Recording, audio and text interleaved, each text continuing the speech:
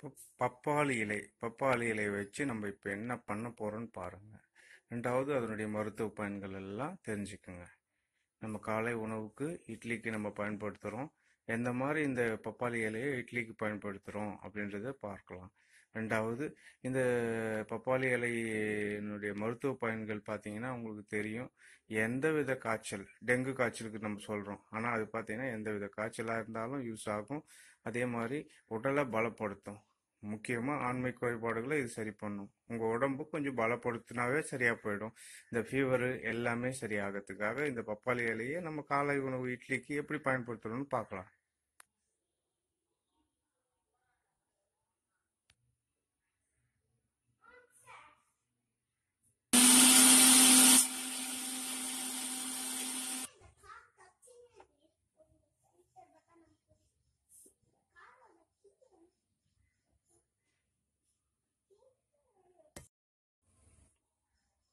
இந்த மாதிரி அரைச்ச பப்பாளி சாறை இட்லி மாவில் மிக்ஸ் பண்ணுறோம்.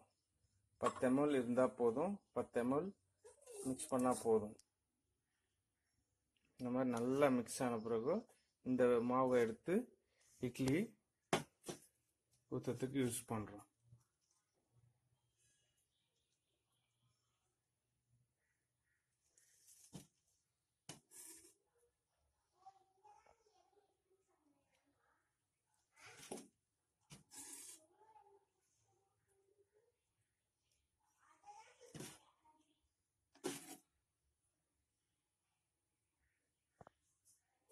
காலையில் ஒரு இட்லி சாப்பிட்டா போதும்.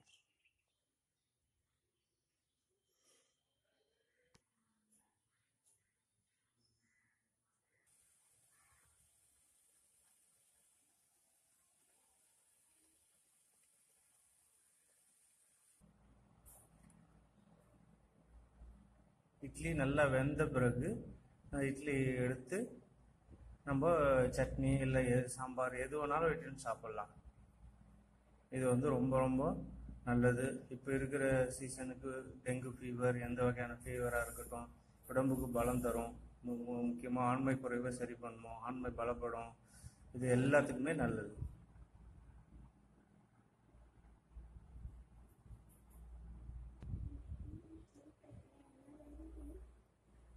வாரத்துக்கு 2 வாட்டி 2 இட்லி சாப்பிட்டா போதும். ரொம்ப ஆரோக்கியமானது. வாழ்க வளமுடன்.